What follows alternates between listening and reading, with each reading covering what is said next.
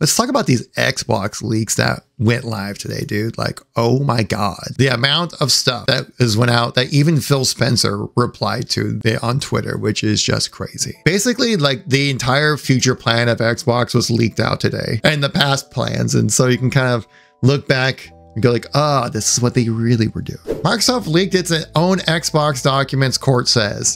Microsoft is apparently to blame for the documents that are revealed things like Xbox Series X redesign. Let's check out the console here. We can literally just like, this is the prototype design of the next Xbox Series X console. This is Microsoft's new discless Xbox Series X design with a lift to wake controller. Interesting. They have a new controller coming in as well. I'll try to say that 5 times fast.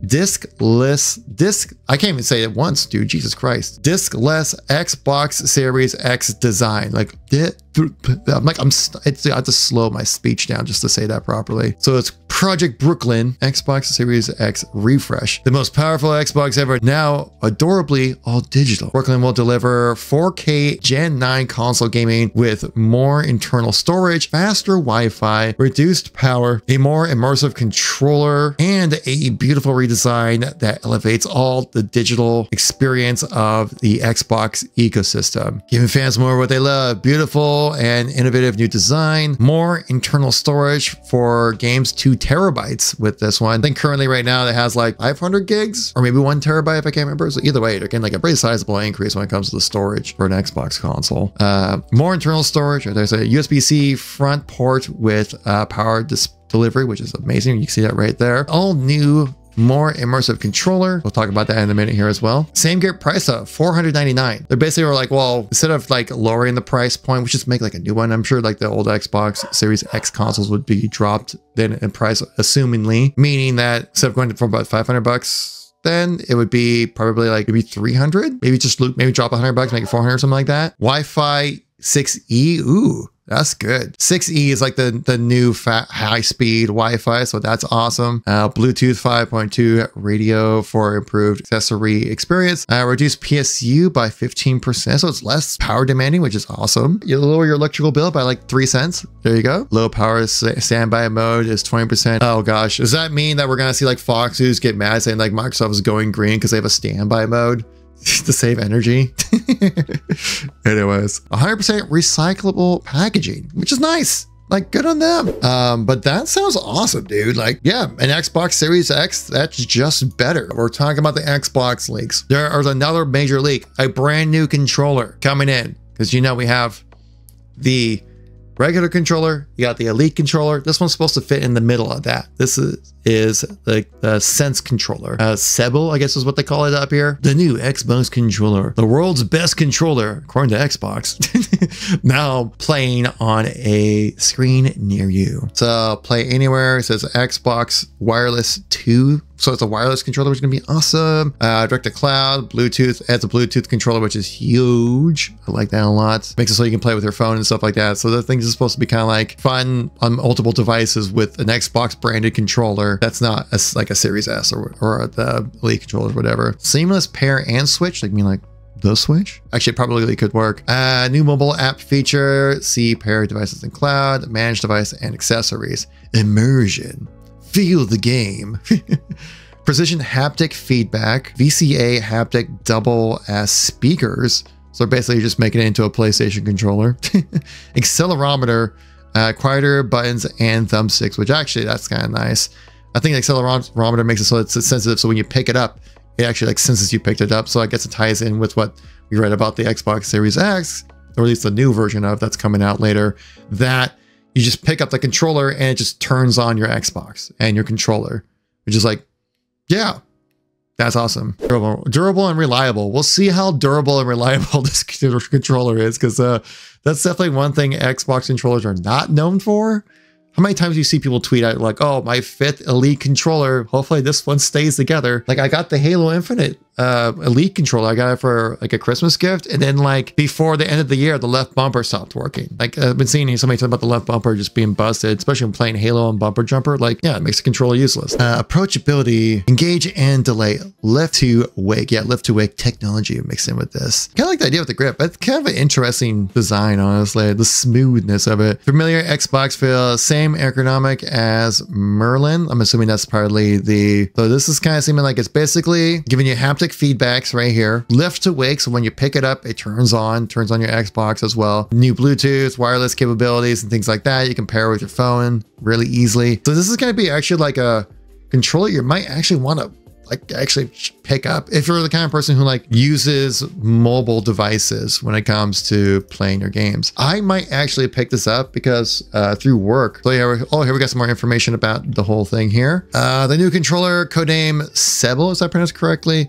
is set to be announced early next year for $69.99. So a little more than your regular controller, but it does come with some new features in there. It's not clear if modular simply means the joystick tops can be swapped like an Xbox Elite gamepads, or something fancier like the modules on a Sony's DualSense Edge. So this is, does this mean they're going to be like the Series X and the Series S are going to be like the same size then? That's going to be crazy. Oh my God. Even the timelines got released, dudes. Oh my God. The timelines. Like, when I said this was like a massive leak, like the leakiest of leaks, like a waterfall, straight waterfall of leaks, dude. We're bathing in the Xbox leaks right now. Here's a timetable that was released of these launches too. So saying right here, this is like going to be Sebel announced in FY24 Q4. So that'd be, so if you guys don't know, June is when the financial year resets for Microsoft, right? So when it becomes, so after June, once you hit July, you get into FY25. So right now we're in fiscal year 24 right now, even though it's 2023, because Microsoft's like new year starts in July. So we're going to get this new controller announcement. Oh, it looks like actually in May is where it will launch. So the announcement will probably come in spring, probably around March or something like that.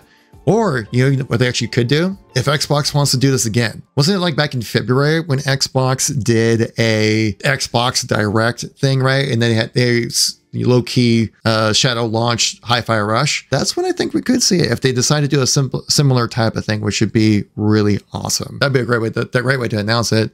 And that would be Q4. Speculation hats coming on right here. You know, after years of experience in covering gaming news, I started recognizing patterns. And so the launch is going to be at the end of May, hopefully. Xbox Gaming Beat. So this is going to be obviously when you get the big announcements of like basically the Xbox version of E3 happening right here. Surprised we don't see anything before that. It was just in a different PowerPoint slide that didn't get leaked out or something. Mid-gen console announce. Elwood and Brooklyn announced simultaneously. What the heck is that? What is Elwood? That got like an Xbox Series S thing? Oh yeah, so codename Elwood Xbox Series S Lite refresh. So maybe just a smaller version, maybe a little upgrade here and there, but same hardware or something like that. Will likely be the case when it comes to the Elwood. So just like a complete console refresh, which is kind of cool. My dudes, this is just nutty. All right, here we go. We have the release dates up here. So we got the June reveal of everything. Towards the end of September, or sorry, end of August of 2024, Elwood 1 terabyte launch for $399. And then later on, at the end of October, you get the Brooklyn, which is the new Xbox Series X, launching for $499. 60 plus day separation between launches enables dialogue and difference between audiences. That's good. You have to kind of separate things out so there's no confusion, because Xbox is like, we don't need a Wii U experience happening with this whole thing, because our console situation is already confusing enough. Because not only are you going to have the Xbox Series X, the Xbox Series S, you're going to have the new Xbox Series X, like slim basically, and then the Xbox Series S Slim as well. So you're going to have like 4 consoles for people to jump in and jump into the Xbox platform, which is like, yeah, that's a lot. Yeah, I don't see anything about what a price drop would be for the original Xbox Series X, which probably I would just pick that up then, honestly. Oh my God. There's more leaks in this whole thing. So basically the entire roadmap to 2030 was leaked out right here. Roadmap to 2030. It's tough to read that, but something about like gold, Xbox's gold, get into the mobile market and earn like 2.6 billion there, earn 1.4 billion through like what advertising, 100 million Game Pass members is what they're looking to do as well. Like sheesh. So you kind of see the path to leadership in gaming right here, what they want to do. Their ownership of Xbox Game Pass subscribers right here, getting up into the 100 million people they want signed up with this entire program, which is nutty. And that's not it. We got concrete information about when Elder Scrolls 6 is going to release. You know, remember that little game that was announced back in 2018 and never heard anything about it since? Well, the Elder Scrolls 6 will skip PlayStation 5 and isn't coming until at least 2026. This is one of the internal documents as well. It got leaked out. I made a short about this on the channel if you guys ever are curious about keeping up with like short form, little bite-sized bits of content. I post up a lot on the channel here, but this is crazy right here. So this is Microsoft's approach following acquisitions since 2018, showcasing all the new Bethesda titles and stuff like that they acquired. You can see how Starfield was just never going to come to PlayStation. But you can see right here, Elder Scrolls 6 released on PlayStation.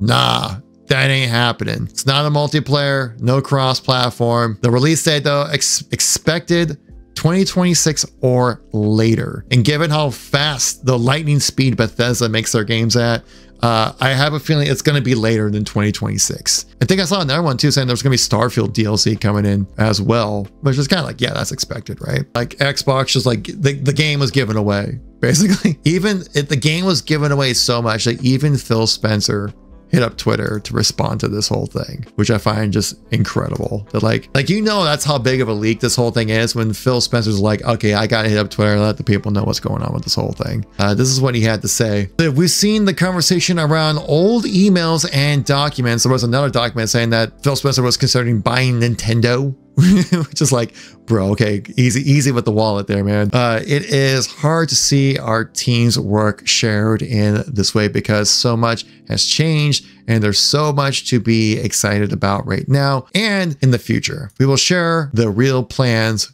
when we are ready. Yeah, but those old plans kind of came to fruition, especially like that whole 2018 acquisition plan right there. Like that basically is what happened. And like, yeah, we assumed that there'd be a console refresh. There has been a console refresh since the Xbox Series or Xbox 360 consoles. There's been a console refresh.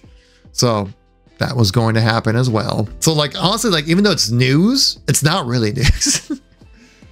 Because like, yeah, it was like, we knew this, like this was going to happen. This is expected. You've done this the last two consoles, you know, you did this with the Xbox One consoles and you did it, like you're doing similar kind of stuff with this one. Like, yeah, you did this with 360 consoles. You did this with the One console. Like, yeah, you do this again with the Series consoles. Like that would just make sense.